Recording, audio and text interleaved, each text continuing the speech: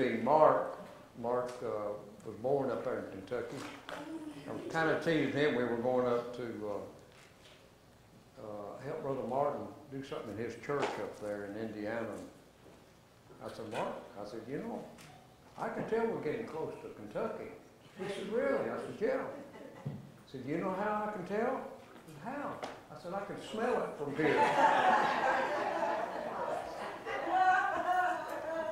He didn't like that very much. So we was coming back from Indiana, you know, and Mark knew we were getting close to the Tennessee line. Mark says, you know, I can tell we're getting close to Tennessee. I said, how can you tell? He's looking at these old raggedy shacks all up and down. Well, he got back at me. I know he thought about that for the 3 days we were gone. He was probably thinking, I'm going to get him. I just don't know how I'm going to do it, but I'm going to get him. Praise the Lord. Praise God. Well, good to see you all this morning. And I went down and visited with my brother. He lost his wife, 3 weeks ago now, I think. That's about right. And then the next week he had to have a pretty serious surgery. And so he was really, really down. And so I felt led to just go down and spend some time with him, just him and I, you know, and hash over old times and fix things that maybe, you know, misunderstandings that might have happened when we was kids. And so we had a good time together and everything, you know. And Mom always liked him best anyway. But anyway, we passed up a few things, you know, that I felt like he had felt, you know, just being brothers and then later being involved in ministry. We was kind of going different directions a little bit and stuff, and just different, same gospel but just different applications, like the same spirit but different application of the gifts and stuff like that. But anyway, we had a good time, and I think that he really enjoyed me coming with it, spending that time. Praise the Lord. But we're glad to be back. Glad to be back. This morning, I tell you, I hope all of you are reading your Bibles, and I hope you're progressing and on schedule to read the Bible all the way through, both New Testament and Old Testament. By the end of the year, if you'll follow that little outline, you'll do it. You'll be surprised, but you will be able to do it. But anyway, while reading in the Gospel of John, I noticed in one particular chapter, the whole chapter deals with unbelief and attitude. And I thought, well, that's amazing that the whole chapter is dealing with this situation when Jesus performed this one miracle and spending a chapter there, and I think there's some lessons to be learned. So I thought I would just look at that chapter with you this morning, and let's see what we can dig out from this chapter that would help you and I. There was an old preacher one time said, he said, there's 3 classes of people in the world. He said there was the believer, there was the unbeliever, and then again there was the make-believer. And he said of all those 3 classes or types is the whole world. Believer, make-believer, and unbeliever. And I agree with that to a certain extent, for that I actually believe that to be a make-believer, you would have to be an unbeliever too. But a make-believer is trying to believe in something, or has fooled himself that he believes something when actually he doesn't. So that boils down to being an unbeliever. But when I read this chapter through and then read it again, I thought, you know, there's some things here that we need to look at ourselves. Because when Jesus performed miracles, I mean, you know, he healed the sick, he raised the dead, he opened the blinded eyes, he unstopped the deaf ears, the lame walked, he provided multitudes with just a few fishes and some loaves of bread, and I mean, he walked on water. I mean, he was a miracle working man. And I thought, Lord, if he were walking today and we seen this miracle, would we believe? I mean, would you and I believe if we had never believed and never seen a miracle? Would we believe that he was the Son of God? because of this miracle that he performed? I would like to say yes, that we all would believe. But as I read through this, sometimes I wonder. You know, it's like the children in the wilderness. You know, they see the fire by night and the cloud by day. It followed them wherever they went. God rained down manna from heaven, you know, every day for them to eat. And you'd think, if I was there and I seen bread falling from heaven and a pillar of fire at night leading the children of Israel and a cloud by day leading us, and when Moses struck a rock, water came out, and you know, and all this stuff, I said, man, I'd be a believer. But you know, they fell in the wilderness because of their unbelief. They seen the miracles, but they really didn't see the miracles. Something blinded them. And that's how powerful unbelief is. It will actually blind you to reality of faith. Faith is the substance of things hoped for, the evidence of things not seen. That's the Bible definition of faith. That we hope for something, but yet we can hope for it, but faith materializes. Faith is substance. It's the substance of things hoped for, or the evidence of things not seen. So faith is when something actually happens. It appears. You can say, I have faith, but nothing ever happens. Guess what? You have hope. You know, and that hope is not materialized into faith. So, but faith will bring things to pass. So I want us to have faith. Jesus, and I have that scripture, I probably won't read it, but Jesus, when he was among his own people, in his own land, there was his brothers and sisters by Mary and Joseph were there. People that had known him were there.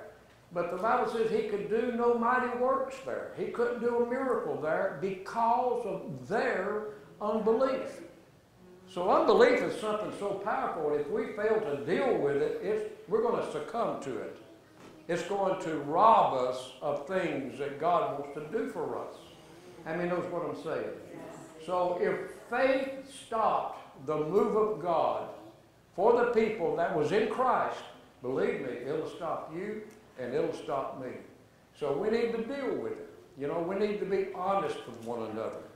You know, it's a foolish thing to pray and ask God to forgive you for something when you don't really care if he does or not.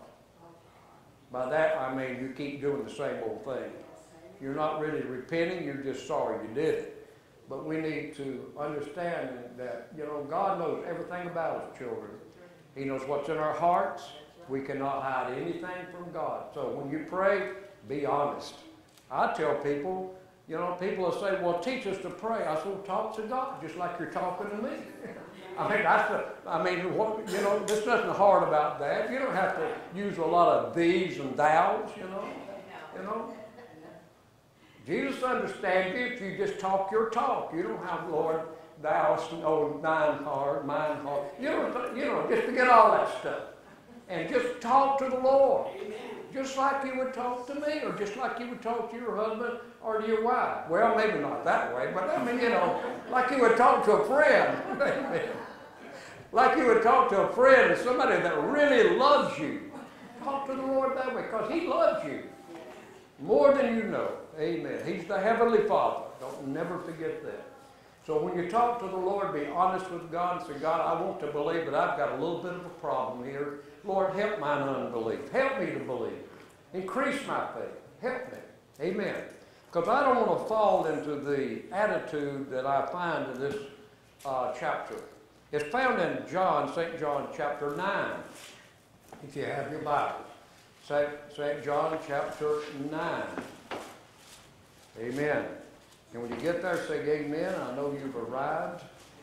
We're going to read through this thing and I want to make a few comments here. Okay, and the outline of the story here is all about a man that Jesus granted a miracle of sight to a man that had been blind since he was born. He was born blind.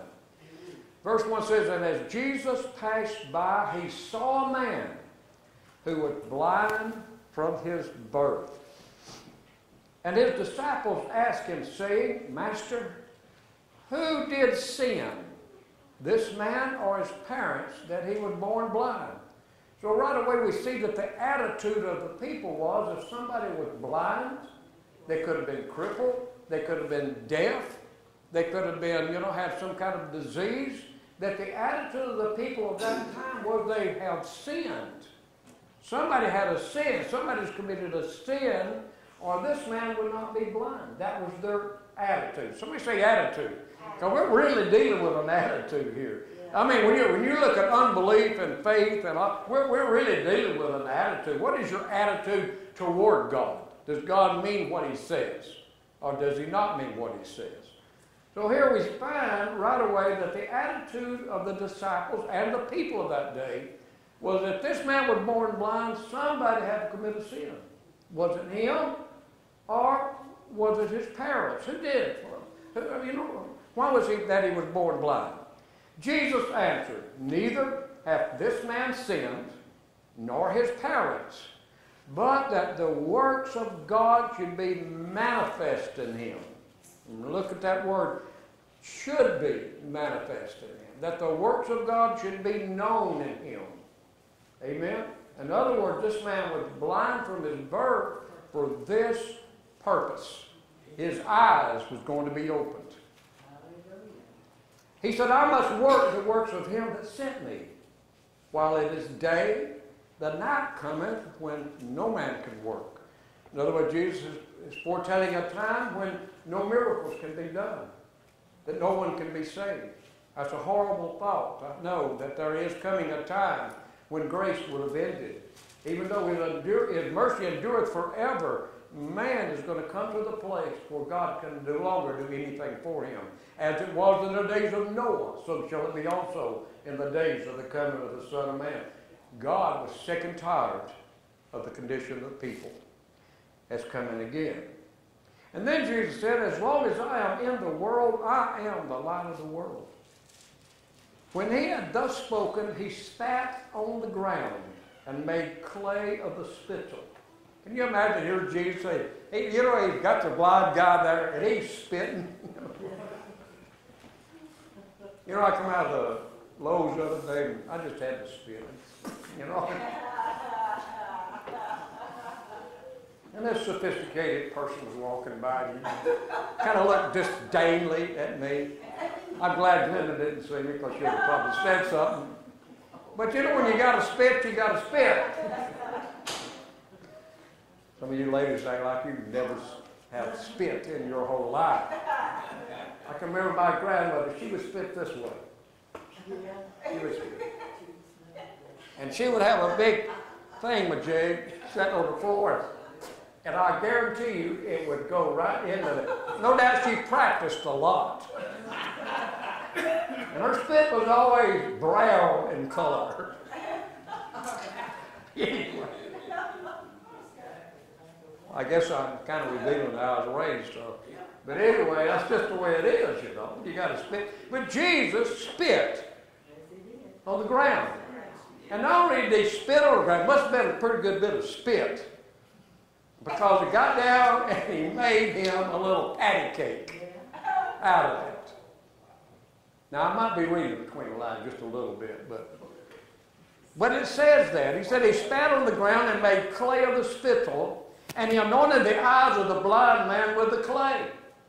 So it's a strange to me, Why didn't he just say, eyes be open, or, pray and just touch him and all his eyes is open?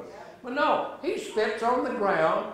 He makes him a little patty cake out of his spit with the mud that he's created out of the spit. And then the next thing, he goes and puts it on the guy's eyes. I can see the Pharisees standing by. Not only does he not wash his hands when he eats, look now what he's done. Look at this guy. I believe Jesus did this for them. I actually do. Because remember the time, and maybe in this passage I can't remember it, but there was the time, where they accused Jesus, the disciples, of eating before they washed their hands. Yeah. Man, you guys they didn't even wash their hands. Jesus says, not what goeth in a man that defiles it, it's what comes out of it. But anyway, there he is, And I'm certain, I'm not certain, but I believe that that's why he did this. He knew the Pharisees were standing by, and he wanted them to see. He knew they wouldn't like it. That's what I like about Jesus. He didn't really care if you liked him or not, truly. But he was just going to do what he was going to do. Anyway. So then he anoints the eyes of the blind man with the clay. And then to further provoke, I believe, some of the people, he said to him, go wash in the pool of Siloam, which is by interpretation sent. He went his way, therefore, and washed, and came seeing. So what did man have to do? I mean, he had to obey the word that was given unto him. It wasn't just the spit on there. His eyes were still not opened. He still did not see. And Jesus said, now I want you to go wash that off over there in that pool. The blind man was obedient to the word that Jesus spoke to him. So he went over there, and the Bible says when he washed his eyes, he came seeing. In other words, he came back seeing. So that tells me that when he washed his eyes, he didn't see either. But when he came, he began to go forward or go back toward Jesus. He came seeing. He began to see because he had obeyed the word that God spoke to him. Say amen. Amen. The next verse, he said, the neighbors therefore, and they which before had seen him that he was blind, said, now listen, the neighbors therefore, and they which before had seen him that was blind. These neighbors seen him that was blind. The others seen him that was blind. And they said, is not this he that sat and begged? In other words, ain't this the one that sat over there and begged? Ain't this the blind man? Ain't he the one? Some said, this is he. Others said, you kind of like him. He might be him. He looks like him. But he said, the blind man said, hey, I'm him. Maybe that's kind of funny when you look at it, you know. Because the one says, well, you know, he's the one that made, well, I think, maybe he is, but, and the other one, you know, is that, well, he's like him, but the blind man said, hey, I'm him. I'm the one that was sitting over there. I'm the one that was begging because I was blind. This is me. I'm him. Therefore they said unto him, how were thine eyes opened? How did this happen? He answered and said, a man that is called Jesus made clay and anointed mine eyes and said unto me, go to the pool of Siloam and wash. And I went and washed, and I received sight. And they said unto him, where is he? He said, I don't know. I know not. They brought to the Pharisees him that aforetime was blind. Now they're taking him to the doctors of divinity.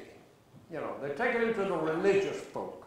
They're taking him to the preachers, you know. And they said, well, now, they blamed the blind man to the Pharisees. And it was the Sabbath day when Jesus made the clay and opened his eyes. Then again, the Pharisees also asked him how he had received his sight. He said unto them, he put clay upon my eyes, and I washed, and I see.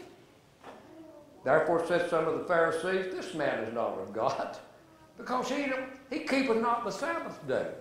Others said, how can a man that is a sinner do such miracles?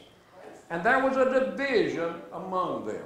Look, they're arguing about this. They just cannot believe that this guy had received his sight from this guy Jesus. They just could not believe it. You know, because they didn't believe, they thought because he healed this man on the Sabbath day, which in their minds, he broke the Sabbath day. He did something on the Sabbath day that he shouldn't do. So he's not only not a keeper of the Sabbath day, he's a sinner. So they said, well, now, this is not true. This is not working. Even though, here's the blind man saying, I did see now. I mean, I couldn't see, but now I see. Okay, therefore, said some of the Pharisees, this man is not of God, because he keepeth not the Sabbath day. Others said, how can a man that is sinner do such miracles? And there was a division among them. They say unto the blind man again, what sayest thou of him, that he hath opened thine eyes? He said, he's a prophet. The blind man got more sense than the doctors of divinity here. You know what I'm saying? He said, hey, he's a prophet. But the Jews did not believe concerning him that he had been blind and received his sight, until they called the parents of him that had received his sight. And they asked them, saying, is this your son, whom you say was born blind? In other words, is this your son, whom you say was born blind? See, the doubt is here. See, the unbelief has set in. They were going to reject this no matter what. Is this your son, who you say was born blind? How then doth he now see? His parents answered them and said, we know that this is our son, and that he was born blind. But by what means he now seeth, we know not. Or who hath opened his eyes, we know not. He is of age, ask him. He can speak for himself. Well, he done told them. They just ain't going to believe this. See, when unbelief sets in, attitude begins. Denial is there. No matter what the facts are, you're going to fight against the facts. See what I'm saying? Listen, he said, he can speak for himself. These words spake his parents because they feared the Jews. For the Jews had agreed already that if any man did confess that he was Christ, or Jesus was Christ, he should be put out of the synagogue. They're going to throw him out of the church. If they recognize that Jesus actually did this, they're going to be kicked out of the church. You see what I'm saying? Now, they're going to be excommunicated.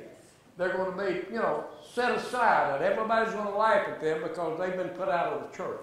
So they were afraid to say, anything really about this other than what they had said. It says, therefore said his parents, he is of age, ask him. Then again called they the man that was blind, and said unto him, give God the praise. We know that this man is a sinner. See, they are convinced that Jesus could not possibly do this because in their minds, he broke the Sabbath day. Jesus one time told them on a similar situation to this when he had healed the sick on the Sabbath day. He said, my Father's working, so I am too. You know what I'm saying? It's like saying, hey, stupid, God's the one that healed them. So he worked this work, so I'm working too. I'm doing what he's asking me to do. That's really what he was saying. So he said, ask of him, he's of age. They called the man that was blind, said unto them, give God the praise. We know this man is a sinner. He answered and said, now I want you to listen to the wisdom of this guy who is not, listen, he's not a doctor of divinity. He didn't go to Bible college. He really knows nothing much about, he's just a young man that's born blind, but he's got a little bit of sense. He's not someone that's in unbelief. Hey, he was blind. Now he sees, man. You can't, you know what I'm saying? There's no unbelief in this guy. He knows something supernatural happened to him. He had never seen before. So you're not going to convince him that Jesus is a sinner, and you're not going to convince him that he can't see when he can plainly see. See what I'm saying? So he said, whether he be a sinner or no, I know not. One thing I know, that whereas I was blind, now I see. Then said they to him again, what did he to thee? In other words, what did he do? How did he open your eyes? He answered, he said, I have told you already, and you did not hear. I mean, I'd be aggravated too. It's like he said, listen, I'm tired of telling y'all, but he said, I've told you already. You can see the frustration, feel the frustration here. I've told you already, and you did not hear. Wherefore, would you hear it again? Will you also be a disciple? Oh, boy, he's rubbing it in now. See what I'm saying? Now, he's rubbing it in. He said, hey, I've told you before now, if you want me to tell you again, Will you be his disciple? Can you imagine? Well, these Pharisees, man, they are so far into unbelief. They have been overtaken with this. Listen what he says. Then they reviled him and said, thou art his disciple, but we are Moses' disciple. We know that God spoke to Moses. As for this fellow, we don't know from whence he is. The man answered and said unto them, why herein is a marvelous thing. This is the blind man that was blind, now he sees. And he's preaching to them now. He said, why therein is a marvelous thing that you know not from whence he is. And yet he hath opened my eyes. Now we know that God heareth not sinners. But if any man be a worshiper of God and doeth his will, him he heareth. Since the world began, was it not heard that any man opened the eyes of one that was born blind? If this man were not of God, he could do nothing. Man, he put the word on him. He said, man, from the world began. Everybody's got any sense at all knows if a man opened another man's eyes that was born blind, he's from God. Amen. Only God is the creator. And he's frustrated with these Pharisees. He's frustrated with them. He's upset with them. Like he done told them 2 or 3 times, you know. He's given them a testimony. His mom and dad come up there. The neighbors around told him and everything. And now he told them again. And he's frustrated. Well, maybe you'll be his disciple if I tell you again. He's the one. But they're not going to have it, children. They're just not going to have it. You know, it's a sad thing, but that's the way it is today. Listen. People want a miracle. They want to see a sign. Yes. But I'm going to tell you something. The Bible teaches us, amen, that God has put into every man the measure of faith. God has already put some faith in every single solitary human being. That is enough faith to believe Him, to believe in God. Amen. You can walk out on a starlit night in the summertime where there's just millions and billions, actually billions of stars lighting the sky. And praise God, you see the handiwork of God all about you. You can go to the mountains, you can go to the seashore, you can see His creation everywhere. Everybody can see there is a God. Even those that are with the Hubble telescope now and then, it sees further and further and further. And now they're finding out there is trillions of stars. There are actually billions of galaxies. Yes. It cannot be explained. And even the scientists have said there had to be something that caused this. And they call it the Big Bang. I thought they go, oh, it's a Big Bang. You're a scientist. You got all kinds of degrees, and the only thing you can come up with is just a Big Bang. A 6-year-old could come up with a better explanation than a Big Bang. How many's ever read that? I mean, I have actually read it in some of it. It's the Big Bang. That's what happened. You know, I can just see these scientists sitting around, you know. And someone's got that funny hairdo, you know. You know what I'm saying? They stand around, they're scratching their head, and they're looking at one another and everything. And one comes up, well, I've got the answer. How this thing is. It's the Big Bang. And they all say, oh, goody, goody. He come up with the explanation. It's the Big Bang, you know. I think Einstein would even laugh about that. The Big Bang.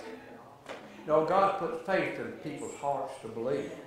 I believe there was faith there to believe too, but you know what happened? They pushed it aside because of their attitude against this man Jesus. He didn't come the way that they think he should have come. He didn't dress the way they thought he should dress. He didn't act like they thought he should act. They didn't like John the Baptist, and they sure didn't like Jesus. You see what I'm saying? It didn't matter what he spoke. It didn't matter what he did. Come on. It didn't matter the miracles that he performed. It didn't matter the glorious words that he spoke. They just didn't like him. They did not. He didn't like him. So you know what? Since they did not like him, they rejected him. He could have been right there when he fed the multitudes, and they would have still rejected him. That's what unbelief will do. If you let it reside in you, it's like a root of bitterness. If you don't deal with the bitterness, that root of bitterness in you, it will become hatred and it will destroy you. That root of bitterness will grow up in you and you will begin to hate the person that put that root of bitterness in, that you allowed for it to start in you. Hatred's got to come from something. I've said before, nobody backslides overnight. It's a slow process. But over time, because maybe somebody got hurt in church, or maybe somebody said something that somebody didn't like, or didn't like this person, or didn't like that person, or something happened that you got your little feelings hurt, or bless God, I'm not going back because of this or because of that, or the preacher didn't shake my hand, or somebody looked funny at me, and all these kind of stupid excuses people have. You know what's happening? You're letting a root of bitterness grow up in you, and you know what it's going to do? Wind up destroying you. And that's what's happened here. They let their unbelief destroy them because they did not like Jesus. He didn't come the way that he was supposed to have come in their minds. He was a wine bibber, a drunk, and he was a sinner, a breaker of the Sabbath day. He didn't wash his hands before he ate. They come up with anything they could to keep people from receiving him. Does that make any sense to you? In other words, they had an attitude. It didn't matter what the testimony of the man that was eyes were opened. It didn't matter what the mom and the dad said. It didn't matter what the people, amen, the neighbors said, or those that knew him. It didn't matter. It didn't matter. They answered and said unto him, Thou wast altogether born in sin, and dost thou teach us? And they cast him out.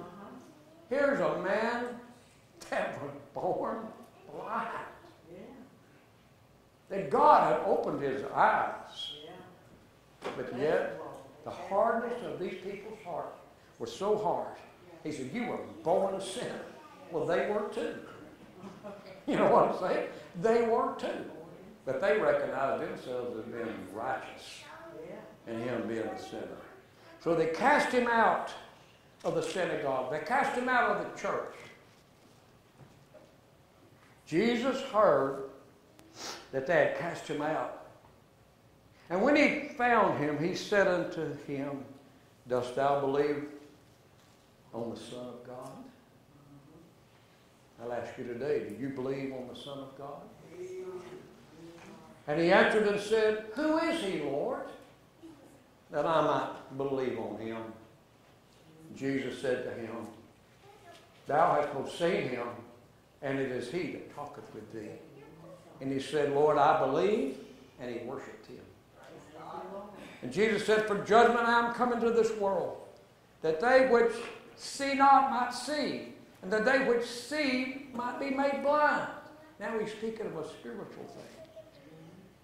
Some of the Pharisees which were with him heard these words and said unto him, Are we blind also? Jesus said unto them, If you were blind, you should have no sin.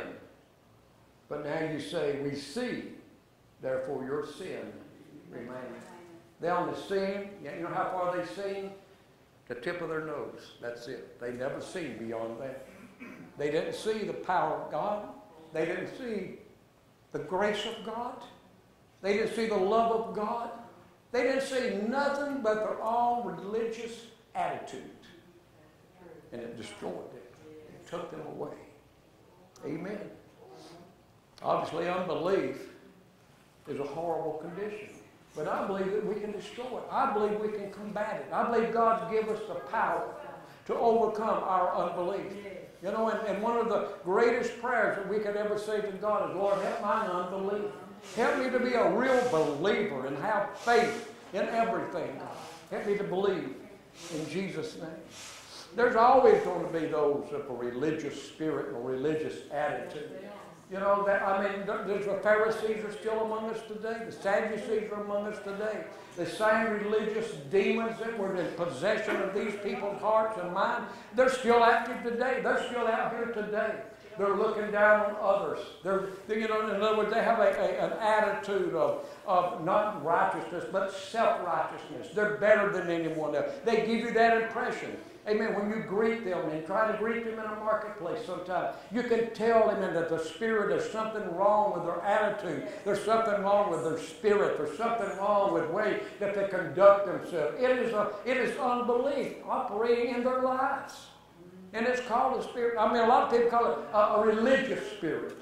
A religious spirit is that one that I first started out with. That's the make-believer that has a religious spirit. They love church. They love to be religious. They love to be looked upon as a godly person, you know, and that they give and they do these things and they worship and they do all the actions, I mean, of religion. But what it is, it's a spirit that's not from God. It's a spirit that is born within them, amen. And when truth comes their way, truth is the divider. I mean, understands that. When truth comes, amen, those that have the right spirit, amen, will rejoice in the truth, amen. They will rejoice in the power of God, the love of God, the truth of God's word. Even though it cuts, amen, even though it hurts, even though maybe sometimes we get our toes stepped on. How many knows that happens a lot of times under the preacher, amen? We get convicted, amen, if we're going the wrong way or doing the wrong thing or have the wrong attitude, amen. Well, I thank God, amen, that there are some men and women of God that don't mind telling us the truth. My God, give me the truth.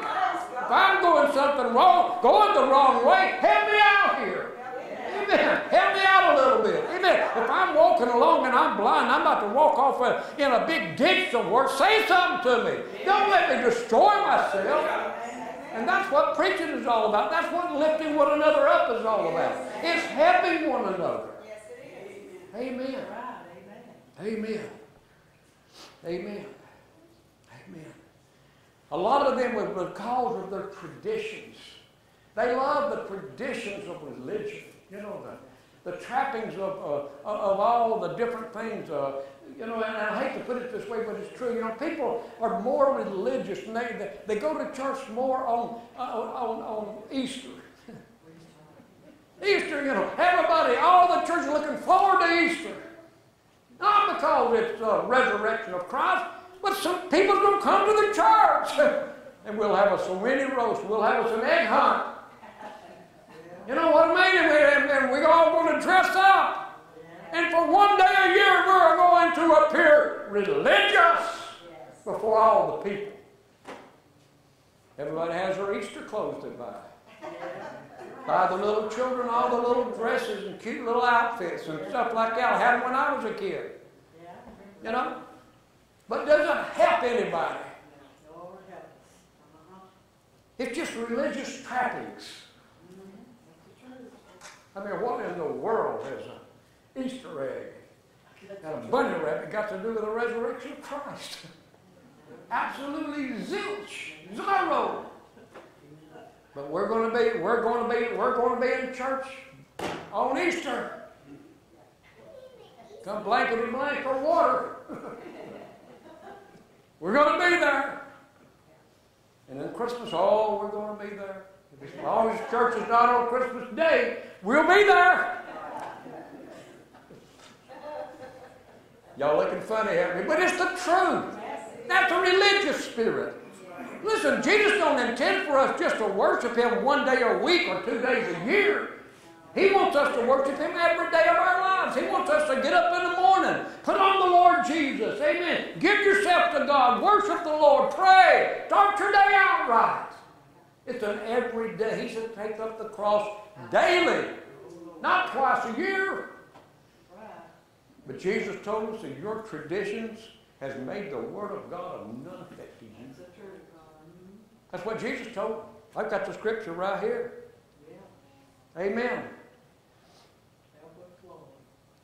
He said, here's the way that Jesus put it. And this is in Matthew 15. You don't have to turn because I'm just going to quote a few scriptures from this. But you can read it. If you read your Bible, you will read it anyway. You probably have already.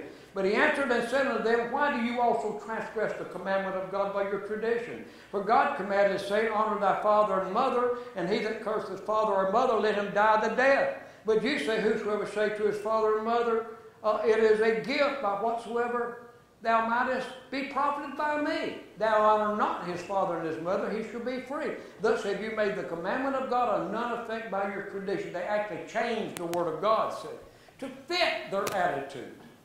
To fit their attitude. Jesus said, if a man looketh upon a woman to lust after her, he has committed adultery with her already in his heart. That word has never changed. Amen. It doesn't matter because you got something wrote on the wall and said, thou shalt not commit adultery. It's written in your hearts. It's in our hearts. If you're a born-again Christian, God writes it in your heart. You don't have to read the Ten Commandments to know when thou shalt not commit adultery. You understand what I'm saying? It's written in your heart. God put it in your heart. Not just on a table of stone. Not just on some kind of a do's and don'ts that the church gives you to follow after. But it's by the traditions. We uphold traditions more than we do the Word of God. And a lot of times. Jesus said in Matthew 15:9, but in vain they do worship me, teaching for doctrines the commandments of men. Thou shalt not. A religious, amen, a religious attitude, a religious spirit. Amen. Amen. Lord, help me, Jesus. Jesus told the Galatian church, he said, you observe days and months and years and times. He said, I'm afraid of you. It's in Galatians chapter 4. I'm afraid of you, lest I have bestowed upon you labor in vain. He told them, said, Christ is become of no effect unto you. Whosoever you are justified by the law, you are fallen from grace. We should never forget, and we've got to understand, you are saved by grace and not by works, lest any man should boast. Amen. But I'll tell you what, if you are saved by His grace, grace is going to teach you to deny ungodliness and to live soberly, righteously, and godly in this present world. There's a teaching there that's applied by the Holy Spirit of the living God. And that Holy Spirit of God is in you, guiding you and leading you and teaching into the ways of righteousness. True righteousness. True righteousness. It's not a church standard that you're living by, but it's the Word of God itself applied to your heart that you're living by. Amen. Amen. How many loves the Lord? Amen. And then I wrote this note to me about this chapter here. Can you imagine that whole chapter now? That whole chapter just on the dealing with the attitude. God letting us know the attitude of the people then, so we would not fall into that same snare. Hebrews 3:12 says, take heed, brother, lest there be any of you with an evil heart of unbelief in departing from the living God. The Bible says it was because of your unbelief that Jesus was not able to do a miracle among his own people, his kindred, because of their unbelief. It hinders the move of God in your life. It hinders you to being blessed. It hinders what God wants to do for you. I can stand before you this morning and say that I have limited God zillions of times in my own life. You know, I have. I've limited God. I didn't know God was as big and as good as He is. I don't know why I didn't know that, but I just didn't do it. There's no, take the limitations off God. God wants you to be blessed. God wants you to be prosperous. God wants you to will. It's God's will. It's God's desire for you to live a healthy life, a good life, a prosperous life, and have happiness. You realize you can go through all the sins, moral sin particularly, that's in the Bible. And you look at those moral sins that God said, don't do that, don't do this, don't do that, stop that, don't do that. They're just not laws because God wants to prove that He's God. So, well, you're going to do this because I'm God. No, they're laws to help you. They're laws to preserve you, to preserve your family, to preserve your marriage, to preserve your relationship with your children, with parents, and with your neighbors. They're laws there intended for you to build you up and to bless you and to help you and to prosper you. That's how good God is. That's how good God is. His laws are for you, and they are for me, that I might be prospered in this life that I'm living. Amen. Amen. There's a scripture here. It's in Matthew 9:24. And this is the father of a child that was sick. And straightway the father of the child cried out and said with tears, Lord, I believe. Help thou mine unbelief. Remember I mentioned being honest. We need to be honest with God. And say, God, help me with my unbelief. Lord, I want to take the limitations off you.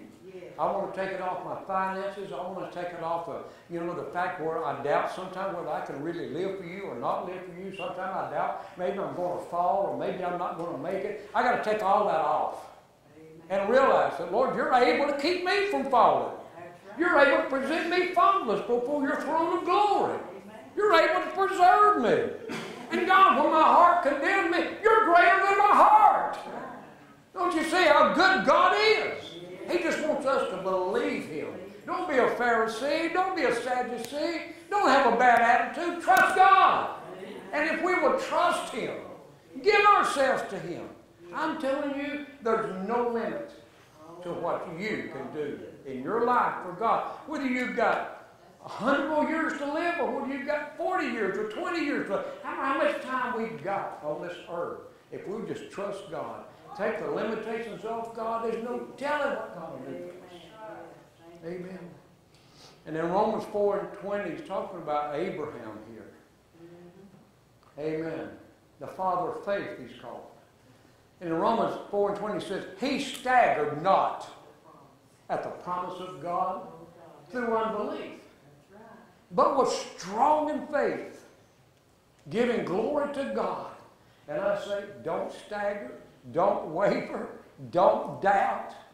Trust God that greater things are ahead for you and ahead for I. It doesn't matter. And I've said this in the next 2 trumpet messages coming out. You may have already gotten one of them. In those trumpet messages, I'm telling people, I'm saying, look, it doesn't matter who the President of the United States is. Jesus is the King of Kings and the Lord of Lords. He has all the power in heaven and earth.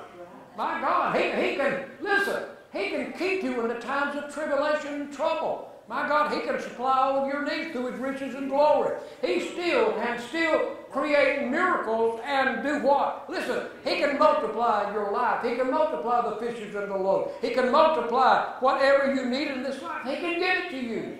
He can bless you in the times of famine. He can bless you in the times of trouble. He can bless you when the whole economy is flat as a flitter and going down. You can be blessed. Remember when the gas prices went up, I paid over $5 now. Well, I was in Oklahoma. When it over $5 we paid for diesel out there in Oklahoma? Over $5 a gallon. This had been what? In 08 maybe? I can't remember. 07 or 08, when it really got crazy and the stock market was going nutty and all this kind of stuff. People were scared. One man in the church I preached at, I forgot how much money.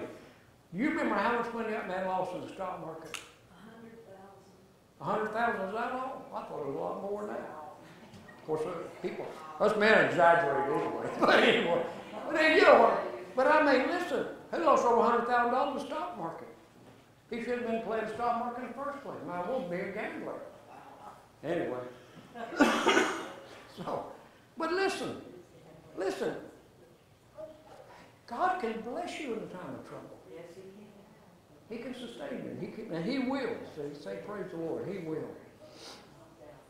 Okay, now here's what a believer does, and I'll close with this. He wrote this to Timothy, but it's a good lesson for all of us. He said, be thou an example of the believers.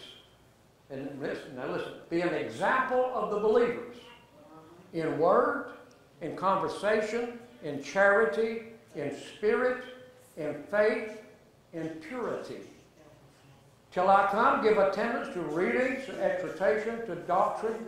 Neglect not the gift that is in thee, which was given thee by prophecy, with the laying on of the hands of the presbytery. Meditate upon these things. Give thyself wholly to them, that thy profiting may appear to all. Take heed unto thyself and unto the doctrine, continuing them, for in so doing thou shalt both save thyself and them that hear thee. That's what believers are supposed to be doing. We're supposed to be building one another up, encouraging one another, living a life before one another that encourages us to live that same life. Amen? Not going the opposite way, but living a life. Amen. That would be an example to these young people, to this child, and to some of us old folks. I need to see you living for God. You know why? Because it encourages me. I need to see you when you go through a trial, and you go through a storm in your life, and you go through heartbreak, and you go through, a rough spot in your life, and I need to, not that I enjoy seeing that, but I enjoy seeing the other side, that you come through with a smile on your face and a praise in your lips, that you're still serving God. It encourages me. How many of you can say the same? It encourages you to know somebody is pressing on. All right, let's give the Lord a hand of praise. Thank you, Jesus.